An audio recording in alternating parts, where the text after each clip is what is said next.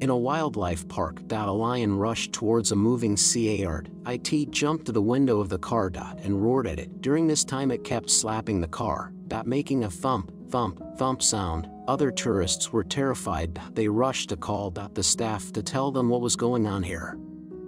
While people were still worried about the safety of the occupants, the car window suddenly came down and the lion took advantage of the situation to stick its head in. People were terrified. Those who reacted quickly had already dialed for help. Confusingly, there were no calls for help from inside the car. As the door of the car was opened, a man came out. He stroked the lion's head. The lion looked like it was enjoying. The lion didn't attack the tourists in the car. They were so close. Did they know each other before?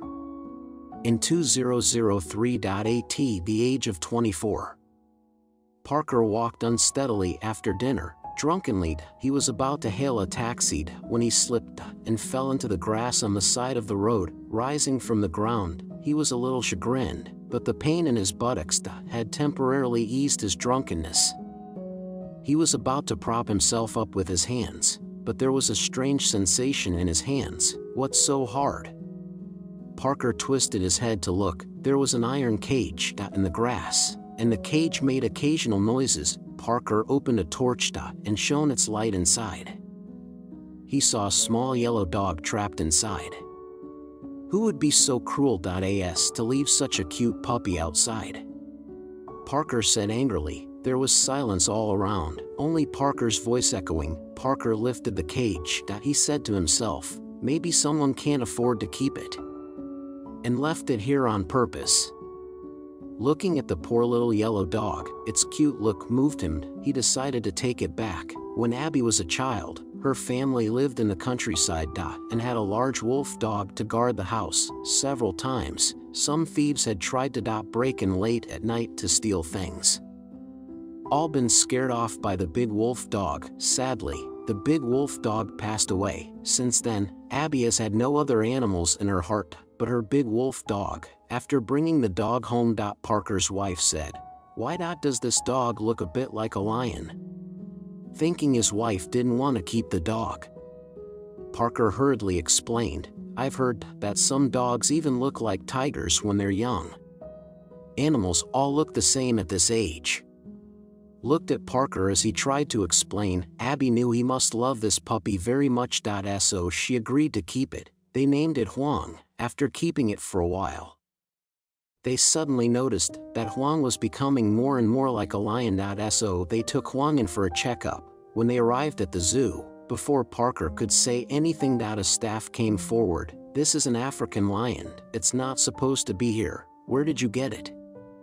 You could tell by the cold look in the staff's eyes that he was ready to call someone. Parker and Abby rushed to explain the origins of Huang. The staff heard their account and guessed roughly what had happened. The miscreants were pursued while transporting this African lion.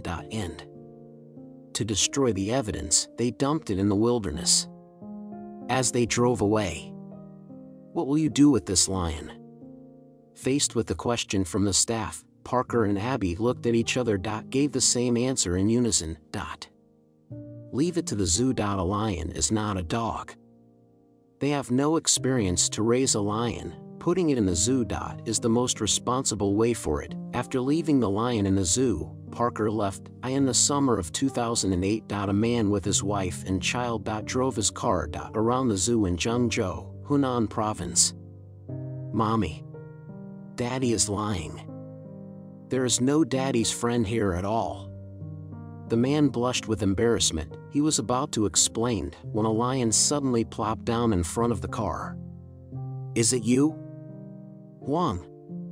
Following the sound of his wife's voice, Parker also recognized the lion. "It's Huang. It's it." Parker opened the car door and hugged Huang happily. "How have you been? After all these years?"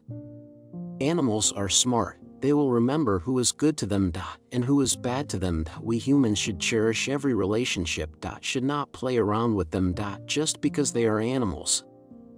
That's the end of today's story. Click subscribe for more interesting stories.